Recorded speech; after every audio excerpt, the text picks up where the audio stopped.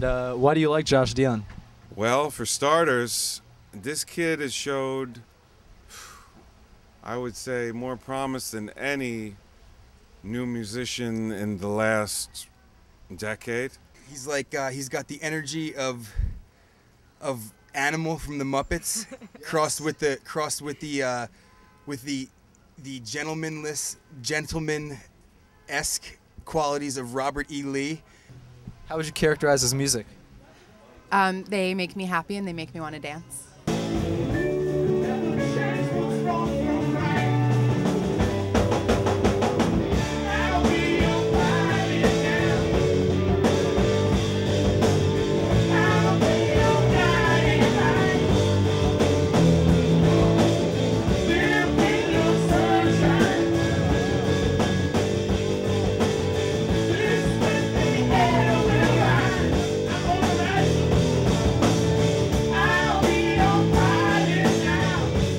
So what's your name and what's your act called? Called Josh Dion. Name of the act is the Josh Dion Band. And what do you play?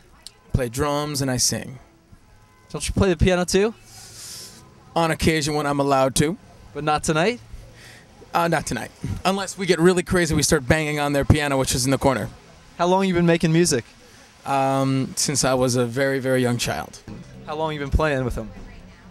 I've been playing with Josh for years, ever since college. But the band has existed for about 3 years, and we were in a jam band called Ulu before that for about 2 years. He's like a mix of all my favorite drummers, like old and new. Like, you know, the power of John Bonham. He's got like the feel of new guys like Keith Carlock and just yeah. He's bringing the old, melding it with the new.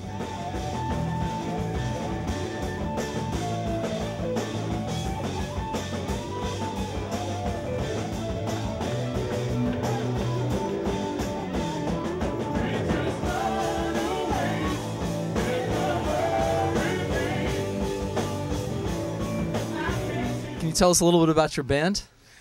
They're an amazing bunch of people and amazing musicians and challenging, and we're just like a crazy party going around the world, basically. And it's very circular and loving, and everyone is just top-notch and colorful, and hell yeah. You write about girls, you write about life.